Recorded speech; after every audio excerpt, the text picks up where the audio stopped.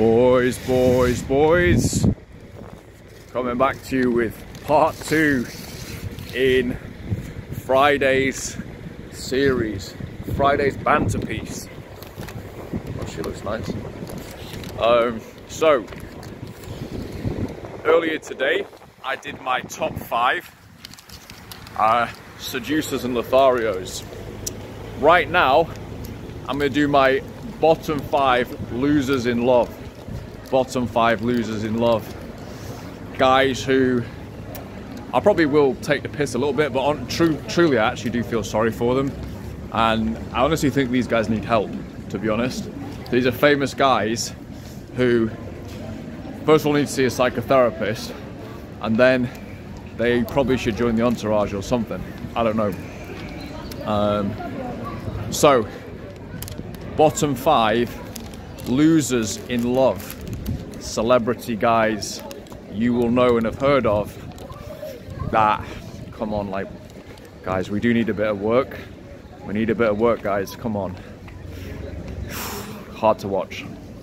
Number 5, a fellow Brit. And that's about all I have in common with this particular gentleman, Prince Harry. Prince Harry. Yeah, I mean, I think this one pretty much speaks for itself. Like, bro, you were a literal prince. You were a literal prince. And you could have, I don't know what percentage of the world's women would have potentially procreated with you, but it's a fairly significant percentage. He was a decent looking prince. Could have bestowed the title of princess upon the lady of his choosing. You know, had it all going for him. Unlimited wealth, essentially. Unlimited prestige, unlimited fame. And he chose to marry a, like, 34-year-old divorced American actress, woke actress at that, who everyone in England ended up hating because she's a woke know-it-all idiot. So he's estranged now from his whole family. He's based on this relationship. Maybe it wasn't out for him, maybe he just wanted out of the royal family, and if so, fair enough. But from an observer's point of view, it kind of just looks like he's in this weird, toxic, like, psychopath kind of bubble. He's obviously not that bright, and I don't think he really knows what's going on. Can't really see this person, kind of narcissistic psychopath that he's with. Man, the guy needs help. But is it that surprising what happened? Weird fucking childhood the guy must have led. I mean, he carried his mum's casket up the road in front of an entire nation when he was like 12 years old. Hey, that is actual fucking child abuse by any standards. Very weird that everyone watched on and was like, oh, this is cool. Those two boys are carrying their mum's casket. Their mum, who probably just got murdered by their grandmum. Like, fucking weird. So yeah, I do feel sorry for the guy in some respects, to be honest. I know that's a weird thing to say about someone in that position, but I actually do. Guy needs help, man. Definitely needs some freaking help. And he's probably not going to get it because everyone everywhere he ever meets is never going to be normal with him, unfortunately. So, sorry, Harry. Number 5 on my list here. Number 4, Mr. William Gates, Bill Gates. The reason I put him in the list is I saw when he was, this might have been when he was married or after he'd been divorced, like these weird little leaked emails that he was sending, you know, girls who worked for him in his company. And it really just sounds like, despite the fact he was the richest man on earth for a significant period of time, obviously highly intelligent in some respects, really just sounds like he had a lot of low self-esteem. And those messages just kind of look like quite desperate and weird and clueless, and not like coming from a person with the kind of authority that you'd expect from a guy who's achieved what he's achieved and got to his position. So yeah, I put him in number 4 on that list. Obviously he got divorced as well, lost quite a significant amount of his fortune through that divorce. Yeah, just I do consider him to be a loser in love, to be honest with you, despite everything he did. Yeah, there's a few other things with Gates as well. it's not for me to decide how the guy spends his wealth. But I do find it's just very derivative, everything he's done. It's like he's inherited a set of values, kind of liberal American do-gooding values, and that's all he's got all this money, and all he's done is act in the service of these values, some of which is obviously quite good, but it's just like, why don't you just go conquer a country, dude? Why don't you start throwing your weight around? Like, it's weird to me. Like, that's what Musk has done. Musk has actually, like, he's kind of thrown his weight around a little bit, which is what you should do if you have that money. Try and have more of an impact, you know, shape things, shape the world. Anyway, he doesn't need to listen to me, obviously. So yeah, that's number 4. Number 3, and this is a painful one. This is a painful one for all the men who grew up in my generation, admiring this guy so much. He was such a cool actor. He had such an amazing vibrancy to him. Amazing musician, amazing artist, comedian. The guy just had it all, man. He had it all, and he had absolute vibes as well. And yet, he's almost become the laughing stock of the world. His name is now synonymous with cockery, basically, cuckoldry. And really, literally, on every level, he's been decimated. And that's Mr. William Smith. Will is obviously an unlucky name in love. Will, my friend, what happened to you? What the fuck happened, man? First his wife's cucking him out, then they're going on a TV show about it, and he's supposed to sit there like it's all right and normal. Then his wife, after humiliating him, has the piss taken out of her in an Oscar ceremony, and he gets up and then slaps his mate in the head like he's some kind of, you know, big, I don't know, big guy with a pit bull on a chain, you know, messing, like, fucking up anyone who speaks badly of his girlfriend. But it's like, dude, your wife already cucked you, yeah? She said it multiple times. I mean, it's actually, the stuff she said about him is so disgraceful that it's really, the fact he's still with her, to me, shows us one of two things. Either he's severely psychologically damaged, or she's got some really dark stuff on him, which I think is probably both. Yeah, there's something about it, like you know, I think with all the orgies and shit like that they do in Hollywood, I bet she's got some real weird shit on him. Some photos of him with a transsexual or something like that. And also, he's obviously quite damaged as well from his childhood. I remember reading an interview where he said when he was young, his dad used to batter his mum, and as a young child, he always felt like emasculated that he couldn't defend his mum. It's like, bruv, any normal psychotherapist or psychologist would very easily address that within like the first couple of sessions. You know, just like, you know, do you think that was your fault, Will, when you were 8? You know, and I don't know if he's had help for that type of thing. You would think so, but judging by his behaviour, you know, and his choice, like the woman he's with, he obviously hates. Both his children are transsexuals. Like, it's weird, dude. It's weird, and it's really sad to see. It's sad for all the people like our generation. We thought he was the coolest guy ever, really. So yeah, just sending Will love and healing, and yeah, I really hope he, you know, finds a better situation in some way for himself. I don't know. You know, the crazy part is, if he sacked her off now, and even if all this bullshit came out, oh, Will, you know, he was with me and transsexual, whatever. If she slung all the dirt in the world, his children disowned him, all of everything. He's only about 51, 52, and he's one of the most famous men on the planet. He's super wealthy. What he could get now is absurd. What he could get for himself now in terms of women is absolutely absurd. Like, it's off the chain.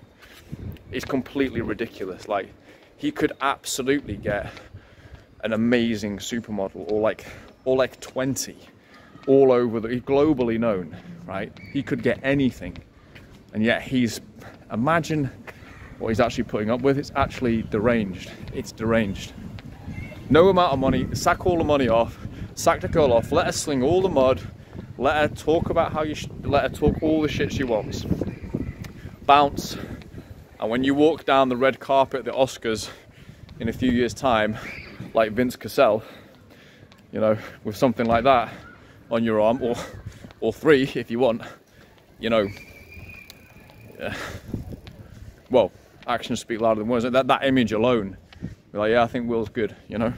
He really could come back, in my opinion. I'd fucking love to wing with Will Smith. I would fucking love it. Like, Cold Approach with Will Smith. Fucking Cold Approach Manchester Will Smith. Let's go. Imagine that. I wonder if there's anywhere he's unknown. Go do some Cold Approach there. Probably almost impossible, you know. But that alone, you know, it just tells you what kind of a level the guy's on. So yeah, number 3 there, Will Smith, painful one, really painful. All these are quite painful to talk about, to be honest. Number 2 here, what have we got? Number 2, I think it was another wealthy guy, you know. Bezos, Jeffrey Bezos. So he's another one, divorcee. Wife took a lot of money off him, a lot. You know, they're icons, right? They're business icons, these women, billionaires. And actually, in fairness to Bezos, the reason I put him in at number 2 is because he lost so much in the divorce, and it's kind of crazy to me that the richest man in the world, he's actually with, the woman he's with is a divorced single mom of 3, like a 45-year-old divorcee single mom of 3. That's actually insane to me. He's the richest man on earth. Yeah, like, he's one of the most powerful, yeah, if he wants to be, and he's with a divorce. So context is important. She's actually all right. She's actually all right. I think she's pretty all right. But he's with a divorced single mom of 3. He's the richest man on earth. Just think about that. So Bezos is in there at number 2. He's underperforming. But what I will say, I understand why he's with that woman. I understand why. I think what he's got with her is like a fairly normal level of attraction. Like, if he was like worth 3 million, ran a, you know, 5 or 6 restaurants or something, you know, just a kind of decent businessman at his age, she'd probably be the type of woman that would be attracted to him and wouldn't go for him. And he had like an actual, he probably legitimately has someone who actually likes him for him, you know. Obviously the money's obviously a factor. She's obviously gonna fucking love that, but I think in my interpretation of it, in a way which is like, she can show off to her mates, look at my guy, as opposed to, I want his shit. There's a big difference between those two things. You know, a lot of Latinas are in that look at my guy type thing. They love it. They love being with a guy who's doing well, as opposed to some women, which is like, I want his shit. I want him to buy me shit. It's a different thing. And I think actually he does have good vibes with her. It's my observation as an external observer. All of this is pure speculation, but I'm enjoying it. And yeah, but he's on number 2. I think, come on, dude. Come on. Join the entourage, brother. So yeah, Bezos is number 2. Number 1, as someone who definitely needs to see a psychotherapist, possibly needs to be committed to an asylum, is Woody Allen.